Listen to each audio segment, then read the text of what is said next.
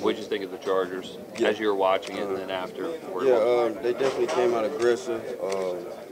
Offensively, they came out, making some big plays, and defensively, just being able to keep the Ravens off the board. So, it's going to be a tough game. It's going to be tough for us. We got to work hard, and we just understand that it's a great team coming in here, and we got to bring our A game. What jumps out to you about Rivers?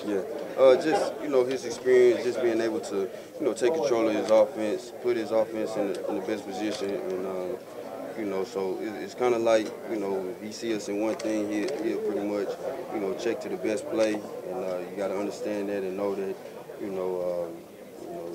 they're gonna be in their best position. So we got to bring our A game or kind of switch it up a little bit.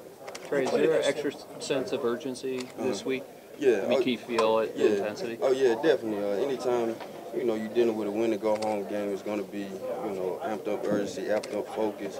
And that's just the type of, environment that you should have, understanding that, this is for your whole season, just for the whole organization. So, it's no more next Sundays, no more, come in and review the film.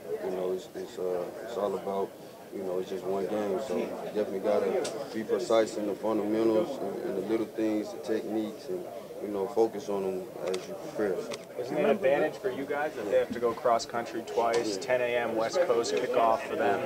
I mean, it's only an advantage if you win, so you definitely got to take care of business when Sunday come around. I mean, they got an 8, they won just about every game on the road, so, they're definitely a tough team. And, I don't think they mind going on the road, and we don't mind them coming here. It's just it's a field in the football, so we definitely got to out-execute it. Do you remember Rivers being much of a trash talker the last time you played against him?